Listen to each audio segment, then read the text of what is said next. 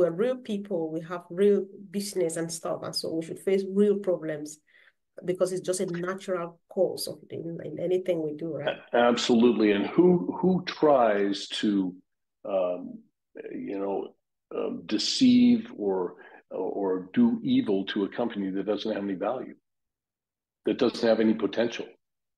I mean, people see around the world that this company is really something else. It is unlike anything they've ever seen. And so they're a target. Absolutely, they're a target. But I honestly believe that Ash has surrounded himself with a team that is going to move us forward.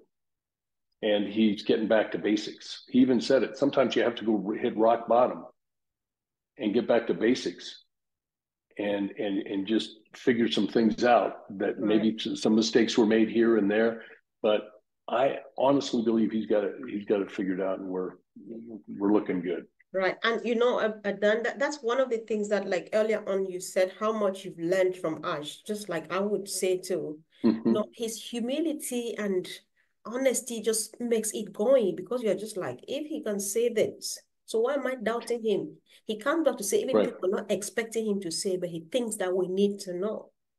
So that is strength from his side, because some people might see that as weakness, but that is strength. I think that's what's keeping him going from my perspective. Well, yeah, like I said, his faith is keeping him going. His family's keeping him going. His overall character is keeping him going. He doesn't give up. He is a very, very dedicated person, and he's got a vision, and he knows this vision will work. And he has a vision not only to bless him and his family, of course, that's what this is about too, but to really emphasizes blessing others. And we see that in everything he does. Remember, he said, "How am I going to spend $3,000 a day? What am I going to do with $3,000 a day? He'd give it away." Meanwhile, there are 3,000 people suffering out there. They need just something. That's exactly right. That's so true. One thing, Dan, that I would like you to touch on, which Mike made so clear on Sunday, we want to reiterate, is the fact that some people depend so much on deadlines. I think on the first, we will be rolling apples out there and stuff like that. Is that really necessary at this point that we should be looking up to a deadline when we think out there? No, when you look at a company like this that is so complex and there's so many moving parts, you can give time estimates, but those are people, in my opinion, that haven't been engaged in the process, that don't really know what's going on. They just have they have tunnel vision. They have one thing on their mind, and that is, when is this going to work for me? And when am I going to get paid? And that's why people like that have to take a serious look at themselves. And they have to understand that this isn't all about getting paid. This is about being part of an opportunity that has never existed before. And if they can't understand that, then we can't help them. But we will help as many people that want to be helped. But it's not about dates. And people always want to know when. And I believe that Ash is going to, I think when he says very soon, another thing, this is a key. He can't say anything like that. People are gradually understanding the legal process and what he can and he can't say legally.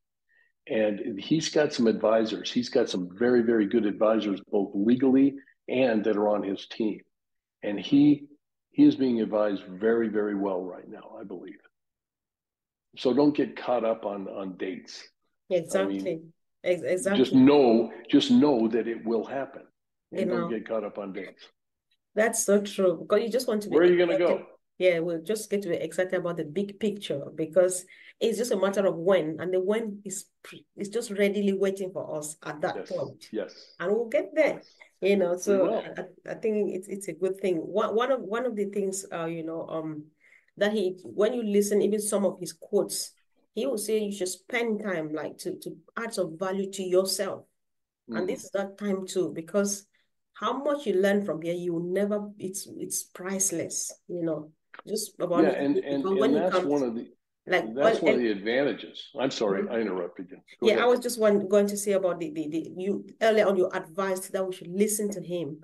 Because when you say listen, it means he says something, one needs to listen in order to get him, you know. That's right. So what we do is not everybody gets it at the same time. And that's why we do this. Because if you come here, you comment on it from your perspective. Mike Ellis does the same, Red Fan, the tech guys, Michael Williams and stuff. When you listen to Exactly. Ash, you don't get it well. No need to be anxious. Just go around again, and then you're fine, I think. Well, and you know that's a good point. I mean, like you found your niche. I mean, Michael Williams, Mike Ellis, Marty DeGarmo, my partners. We've been involved in this thing for a long time, since the beginning, really 5.5 years. But and I found mine, and Daryl Cook and Janet Butler and we started taking notes.